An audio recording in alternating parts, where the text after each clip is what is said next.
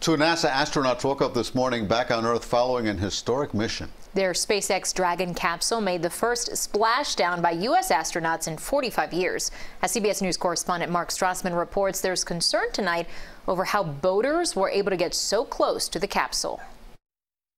After 64 days in space, astronauts Bob Behnken and Doug Hurley reunited with their families Sunday night. To be where we are now, the first crewed flight of Dragon, is just unbelievable.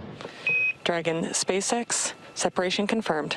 Their 19-hour journey home began Saturday night, more than 260 miles above South Africa. Crew Dragon's fiery plummet into Earth's atmosphere reached temperatures of around 3,500 degrees, blacking out communications for about 6 minutes. In mission control, SpaceX founder Elon Musk, front row center, waited anxiously to hear from the crew. Dragon SpaceX, comm check.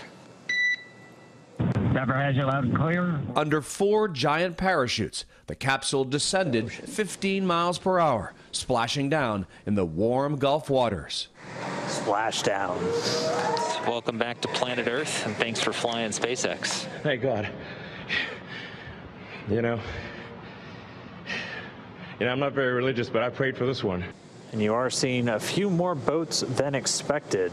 More than a dozen recreational boaters swarmed the capsule, ignoring Coast Guard warnings, as crews tried to recover it and the astronauts inside. That was not what we were anticipating. The boats just made a beeline for it. There are things that we're going to look at that we can do better next time for sure. Dragon looked like a giant charred marshmallow as it was hoisted aboard a SpaceX recovery ship.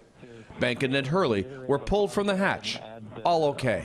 Now, after 9 years of relying on the Russians, America is back in the business of launching and landing astronauts. It took years to get here. We brought the capability back to America, and we came home safely to our families. Mark Strassmann, CBS News, Atlanta.